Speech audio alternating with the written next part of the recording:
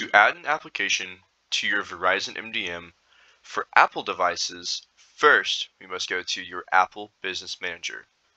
Once logged in, we would go to Apps and Books under Content, search for the application you would like to add, choose a location, select how many licenses you would like to add, and then select Get. Once you have selected Get, we would go to the Verizon MDM, Manage, and then go under Apple for Purchased Apps and Books. Once here, we would select the Refresh option on the right-hand side.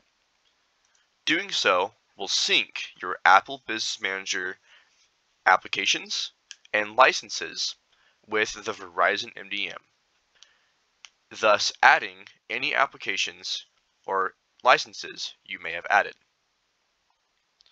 In this case, I have added SAP Concur to my application list for Apple, and I need to push this now to all devices.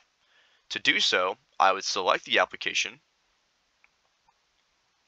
On the right-hand side, I would assign group. And once again, I want to assign this to all devices and users, so I would leave this drop-down box as is. If you had a particular group you would like to add it to, this is where you would select it. Once you have selected your group, we'd go to Assign,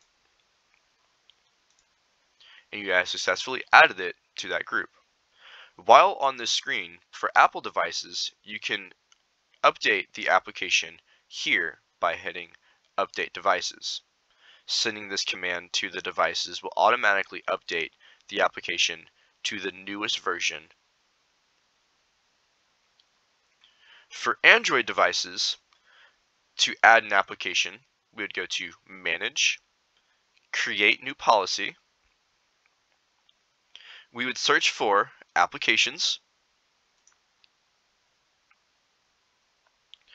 We want to make sure the platform is Android. We want to change the package type from General App to Managed Google Play, and then search for the application we would like to add. Once again, I will be using SAP Concur. Once you find the application in the app list, we would select the application, press Select again, and then Save on the top right-hand corner. Just like Apple, we will have to assign this application to a group.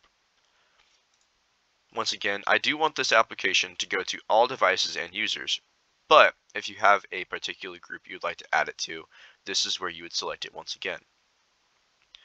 Once we have the group selected, we would hit Assign, and then Close. The next step, after adding the application to their proper groups, is to check in the devices. To do so, we would go to Manage, Search Devices, find the device or devices we need to push the applications to,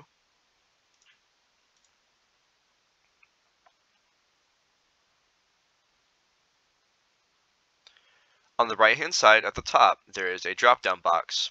We want to drop down the box, select Check In, and then Send Command with a little crosshair. Doing so will push the application or applications to the device, and it will assign and add all applications needed for this group. And within just a few minutes, the application should install to all devices.